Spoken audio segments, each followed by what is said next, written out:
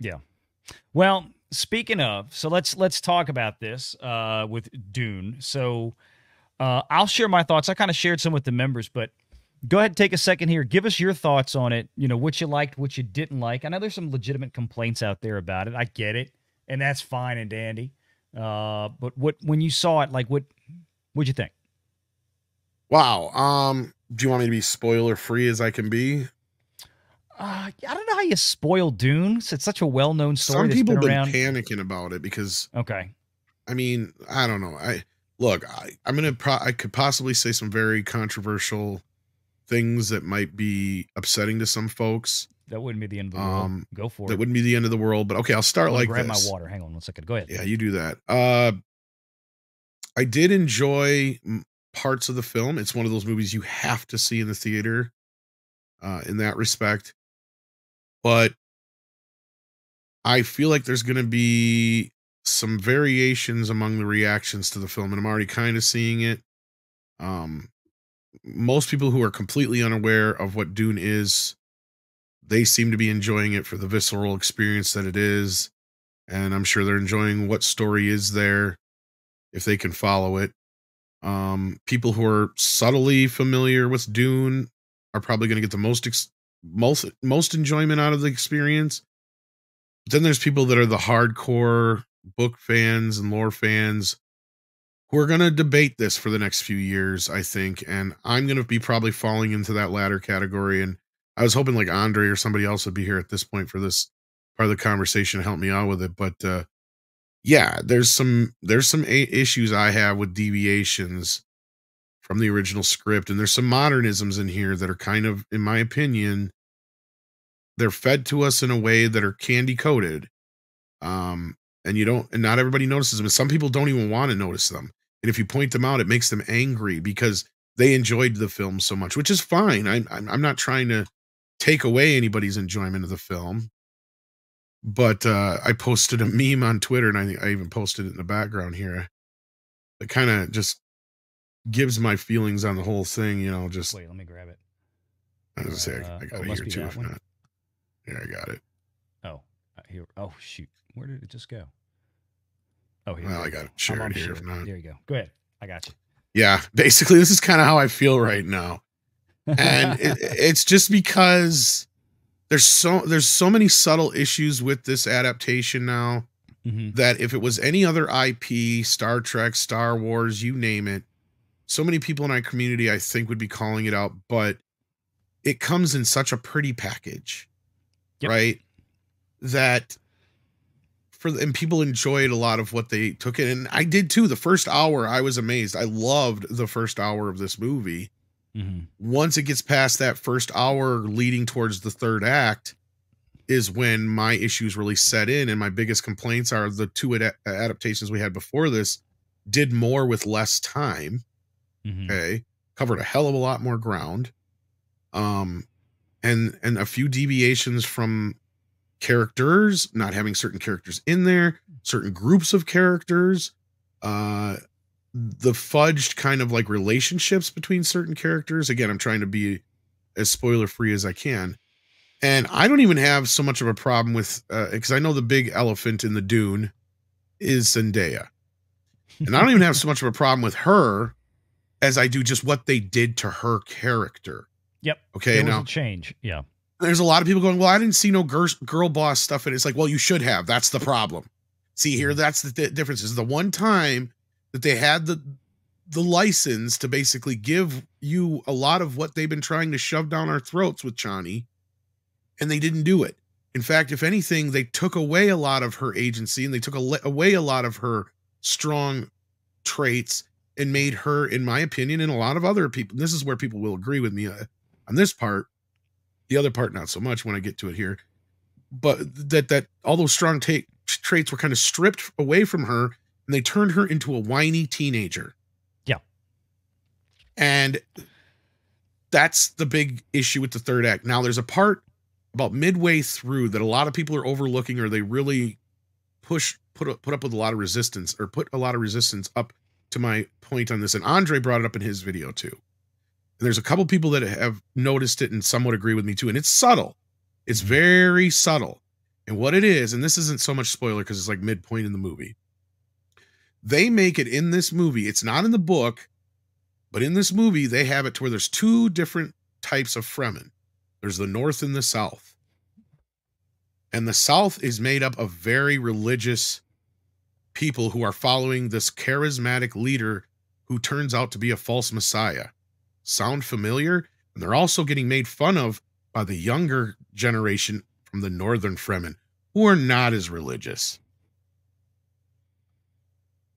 Mm-hmm. Okay, now some people are like, Tom, you're making this shit up and blah, blah. It's in the movie and it's not in the book. So take it as you will. I mean, there's some things you could say about, well, the inspirations that the book comes from in this nation and that nation and Arab and Islam and blah, blah, blah, blah, blah, blah, blah. But guess what? That's not in the book. I think you have a fair point. You know, part of my issue was I'm so far. And it's not a huge part of the movie so much as it is just no. a subtle little thing amongst little things along the line. But anyway, I just wanted to get that out there because that's the one I think most people are going to put up a lot of resistance on. But because they really do like Stilgar as a character in this, but it's a big deviation from him in the book too. So, Well, that was part of my problem is that obviously the 90+% of my memory of this story comes from the movie and adaptations before this. Because it's been so long since I read the book, and I find myself struggling as I'm watching it to try to remember. Well, I know that's different than what I've seen before in previous iterations of Dune, but I don't remember which one's right. I'm pretty sure the previous adaptations had this, and part of what you were saying, like Chani was always a strong female character in the sense that she knew that she never questioned that, you know, Paul loved her or cared about her more than anyone else. And knew that he had to do what he had to do at the end for the good of everybody, right? But in this one, like you said, Zendaya has been directed to play the character where she gets angry about it. So that was a deviation, but again, not much that I was like, okay, fine. But yeah, the North and South thing was something that I thought I didn't remember that either, but I could not remember for sure whether or not that was from, you know, somewhere in the book that it's been 20-something years since I read it, and I just don't remember. The closest thing that I know of, and I don't remember which book it's in because I've only read and familiar with the Paul Atreides portions of the story. So beyond that, I don't really know, and this is where I wish Andre is here. There is, my understanding, another set of Fremen that are brought up, but I don't remember when and where they're brought up. But the ironic thing about it is they're almost the equivalent of woke Fremen. Mm-hmm. Notice they are going to ignore the shit out of them because they're seen as the weaker bunch. Because they're seen as lazy and weak. So, like, but I don't remember the specifics of it all. So, anyway, like, I think it's kind of funny that they totally ignored that aspect, but they leaned into the other thing. And also the point of Chani just not being supportive of Paul. And look, the other thing is what stuck out at me. They don't have the big year jump. Here, like there's a 2-3 year jump in the story that we don't see. And there's some other issues I have there that they don't even have here. So this movie takes place within like a 4 to 6 month at most span of time. And there's some other issues I had with it too. But did you get a chance to see it then or not? Yeah, I went to go see it. I didn't. Yeah, Thursday I didn't know. night. What did you think? I loved it. I enjoyed it, except for the two spots you were talking about. Like I said, in my theater, the aspect ratio did switch around. That was a little weird. But the movie itself, overall, I really did enjoy it. Except for, like you said, the stuff with Chani jumped out at me that's different. It kind of felt like, honestly, it kind of felt like they took that character and did the same thing they did with Zendaya in Spider-Man and made her MJ, but she wasn't exactly MJ. She wasn't Mary Jane. They changed kind of the character. She was another pissed off teenager again. And it's like, okay, we got that Zendaya in this second movie with Dune. But I felt like the rest of it was so good. Like you said, it was such a very pretty package that I was willing to forgive little changes like that. I was very impressed with Timothée Chalamet's performance. I thought he did a great job. He did do great. I think he should be up for best actor. Sorry, I just wanted to point that out too. Yeah, I agree. That's one of the first things I said. He should be up there for best actor. I get the fact that he loves to dress up in women's clothing. on the red carpet or whatever. Just one of these things. Okay, I can separate the actor from the performance if the performance is really good. I have seen people make comments that, okay, well, you know, he's still such a scrawny little kid. How is he going toe to toe in physical combat? I will say, and I think to Tom's point, the whole time jump issue, if they had done this and handled it a little bit better, I think they could have solved for that. And that is, it's supposed to be a couple of years later when you go from the first to the second part of the saga. Well, we should get to base player. He's more grown up, and then they could have put a little bit more weight, bulk, and muscle onto him for the second film. That would have solved that issue. Like, okay, now he's been living in the desert. He hasn't been living in a palace anymore. He's not a little kid. He's grown up. He's a man. He's becoming a leader. He's been fighting, and he should be bigger looking. I didn't mind it so much because I look at it this way: he'd be more muscular, but he'd be leaner because he wouldn't have been eating so well. Yeah, not Dave Bautista, but maybe it was just me. I thought he did look a little bigger in this movie, but it could have just been the angle. I was damn near front row. Yeah. Exactly. Maybe it's just the way he carried himself, but if you feel that way, and I know some others have said the same thing, but Paul's not necessarily the type of character I have to see as this big hulking person either at the same time, because a lot of his strength comes from the weirding way. Yep. And just his knowledge. Yep. Right. And his charismatic ways with people and how he talks with people and communicates. And yeah. And I don't mean he needed to be like jacked, but I mean, put an extra 10 or 15 pounds of muscle on him. That's all. Maybe. Just to but I also just looked at it that he's leaner probably because he ain't been eating so fat. You know what I mean? Yeah. Yeah. Yeah. But I mean, overall, I loved it. I thought Austin Butler did a great job as Fade. I think Dave Bautista was fantastic as Reban. I thought Javier Bardem was great as Stilgar. I mean, all the performances. I mean, really, I can't think of anything in there that I just felt completely missed the mark or was bad. It was just... Well, and I want to address Bass Player 2011 Iffy's super chat there real quick. Sends in 5. He says, there's no north and south in the book. Paul rallies all the Fremen for the jihad at the end. Exactly. Now there is like a group of them in the South that are like terraforming, but there's not this religious separation. Right. Exactly. They call them, I mean? Like in the book, they call them the Southern Sieges. And I mean, exactly. There's different sieges, but they're not like, they're all united. Yeah. Yeah. I don't remember there ever being like a separate, deeply religious sect. But again, it's been so long since I read the books. As I'm watching the film, I didn't remember enough whether to question it or not. You know, but so I was just, I almost was, I don't want to say I was normie going in there to watch it, but I had forgotten just enough about the original text that I could just watch it, and just as long as it was executed well, I was happy. I mean, you can still enjoy it for the most part. The visuals, the effects wise, I mean, I can't think of another film besides maybe Godzilla this year that is, in the last couple of years, that has had as good effects as this. I mean, maybe the first film had a little bit better effects.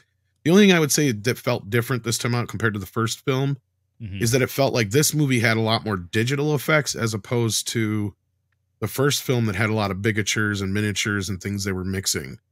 Because from my memory from like watching the making of it, like all those ships and stuff in the yard when they're doing that big ceremony thing, those are all like miniatures and stuff like that. They weren't like CGI. So like, yeah, this one though, it felt like a lot more of it was done digitally as opposed to miniatures and stuff. That was just me, a personal note that I noticed, but I could be the only one. Yep. All right, let's see. Let me go back and grab some of these other super chats here we've had waiting. Darth Maul's lower half. Dune 2, awesome movie, but misses really important stuff. The Spacing Guild. Yep. The importance of spice to them and that Paul can destroy it forever. Yep. I thought that that's the one thing that really stuck out at me. I kept wanting to hear like the Spacing Guild. Like if you think of the end of the 84 movie, the end of the sci-fi movie, Paul basically lays the law. He's like, the navigators know what I can do. I can destroy every bit of spice production on this planet if I snap my fingers right now. And he basically drew a line in the sand and said, this is it. Which side are you going to be on? And everybody was like, okay, well, they can't live without spice. The navigators will be dead. Commerce among the great houses will cease because there's no way to travel if the navigators are blind and have no spice. So he basically had the universe by the short on its knees, basically. And that's kind of the whole thing. And that's where Chani's character was important too, because she understands, because they've already been together for years in the book and have a child and all the stuff they go through, that by the time the whole thing with, you know, the emperor goes down, she knows that that marriage is just a union of politics, and it's more or less just a big FU to the emperor. Yeah. Because he's like, it's Paul just saying, basically, I'm going to take everything you have plus your daughter, and I'm going to make your daughter suffer and you suffer vicariously, because I'm not going to allow your bloodline to continue. Right. And your daughter's going to live in a sexless, loveless marriage and basically be a babysitter. Well, that's what eventually she becomes, but you know, and that gets really kind of like, there's some soap opera business in there between Chani and her. But that's where I have issues with the end of the film, because it's like, okay, so this is probably the most spoilerific I'll get, because this is the biggest deviation, is he makes the threat, says he's going to marry the princess, but none of the houses fall. They say that, no, screw you. So basically, as far as I know, Paul then should set everything, the atomics off, which is kind of, so that's what I'm saying. It's like, this is not set up the way it should be, because that's what basically makes them fall to their knees, is that he threatens to destroy the spice, right? Because that's what, like you were saying, it would just destroy everything going forward and take them back to zero, basically. Yep. And so their choice is either do what he says, or there will be no, you know, that's it. It's all done anymore. Yeah, it's all done. Yep. Ned Brickley, glad you liked my Dune meme on Twitter. Worked this weekend. It was quiet. I was bored, and my twisted imagination attacked me. And he's referring to this. I've seen a few of these. And, you know, this is the best part, is Tremors getting a little bit of get some attention with all this stuff, definitely. Just, somebody make this happen. I will watch this. You're under the golden ground. I know, graboids. We'll call them graboids. Oh, God almighty. Marcus Squitness. Knew we should have trademarked that name. Was I the only one watching Dune 2 and waiting for Emperor Walken to look at the Bene Gesserit and say, Reverend Mother, I need more cowbell? Spice. The spice must flow. I wasn't crazy about Walken. Like the rhythm. He was all right. But here's, you know, if you're going to use Walken, you got Walken, you use Walken. I get that. That's what a lot of people have said, and I can't argue with that. Yeah. But here's another deviation from the book. In the book, the Emperor is like 200 some years old, but he's also looks like a 30-year-old because of the spice. Right. So he's not, and that's kind of the whole thing, is he's starting to lose his power and charisma as Leto is gaining power and charisma. So that's kind of what set this whole thing in motion, and not having the Spacing Guild involved. You know, they also were involved. The Emperor was involved, and the Harkonnens were all involved, and the Bene Gesserit were all involved. Right. So that's kind of the whole thing, is you had basically everybody teaming up against this one family. And if it wasn't for Jessica doing what she did, they probably would have succeeded. Right. So it was basically her love for Leto, which disrupted that horrific plan from going forward. But then it sets off this in motion, this chain of events that makes Paul into this horrible person because of the things that were done to him, basically. So and again, not to get too deep into it, but anyway. Make sure you're subscribed to Valiant Renegade and join us every Sunday at 6 p.m. Eastern for the live show.